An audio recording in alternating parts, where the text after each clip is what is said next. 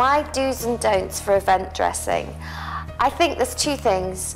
If you're going to look your best, you've got to be comfortable.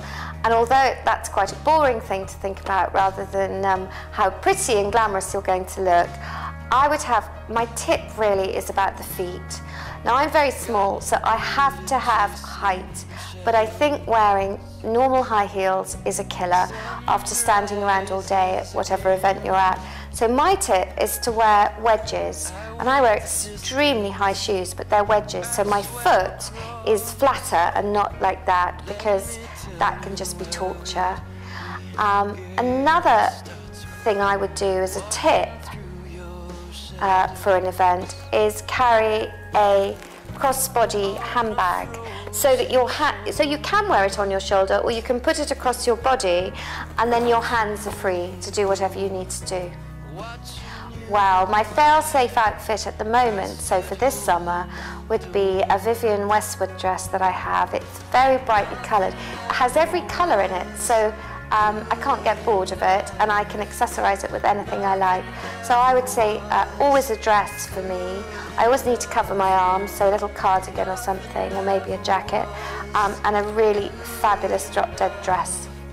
If I could buy one thing for the summer, I suppose I'm biased. It would either be like a completely fabulous lips clutch bag, because they're always a good talking point. If you carry a lips clutch, people always comment on it, so you always have an opening line to talk to someone about. But really, I think it would be a dress so you really can't fail. I carry my telephone, I carry folded up money, a credit card, probably my door keys and a lipstick. So I would say my etiquette tips around kissing people hello.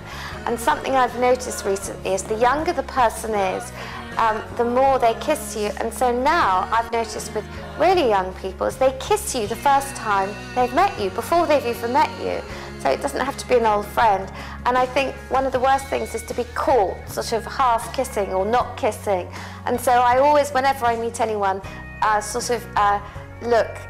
invite, as if I will kiss them, because I hate that thing of being caught looking as if you're not going to kiss someone and then the other person's left embarrassed.